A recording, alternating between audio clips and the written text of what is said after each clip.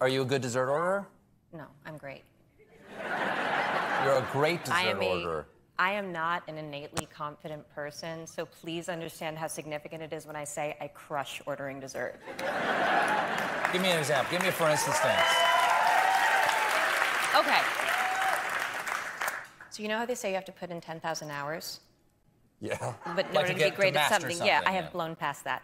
I have put in so many hours at dessert. And recently, I was at a dinner party, which in and of itself was pretty cool, just given everything that's happened in the last few years. Yeah. And I was sitting there next to this woman, and you know when, like, you're friend vibing with someone, it's a new person? Yeah. She turned to me as the desserts were brought out, and it was a piece of cake with some gelato on top, and it was set in a sauce. And she looked at it, and she said, "Do you think it's caramel or apple?" And I stared at it, and I said, "Pear." I was right. It was a pear sauce? It was a pear sauce.